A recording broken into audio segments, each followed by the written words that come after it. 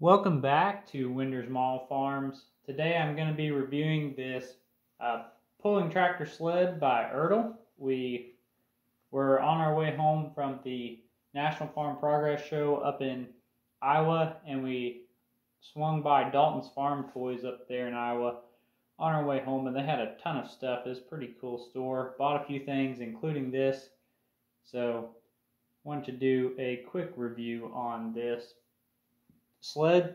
First of all, the packaging, you kind of got like a Ferris wheel and like a roller coaster, kind of, I guess they're going for like a fair background look, and it's kind of blurry, so I guess it's supposed to look like the sled's being pulled past that. Nothing much on the back, so I'm going to open this up and take a look at it. Alright, got this thing out of the packaging, and it is all plastic. Like I said, it was only $12 if you saw the sticker on it, compared to the spec cast ones, which are like $50 to $75, depending on which ones they are, maybe even $100. You know, $12, you can't complain. It does have fairly good look to it, like you can tell what it is. The tires are the basic Ertl tires on the bottom. You know, nothing really moves on this. It doesn't pivot or anything. The wheels spin.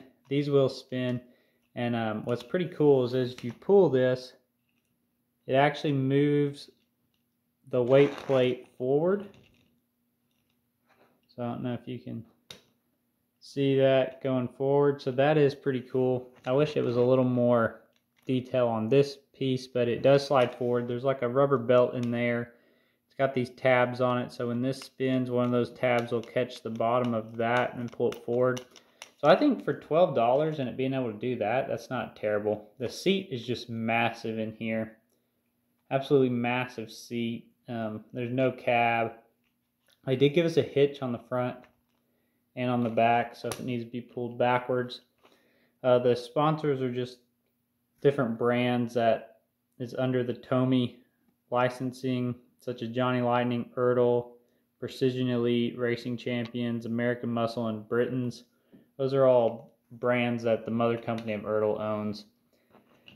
You could detail this up a little and paint those lights on the back.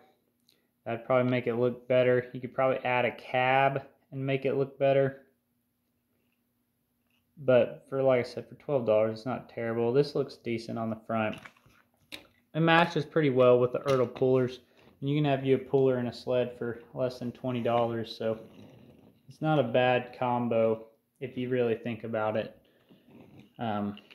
We're probably going to try to add a cab to that.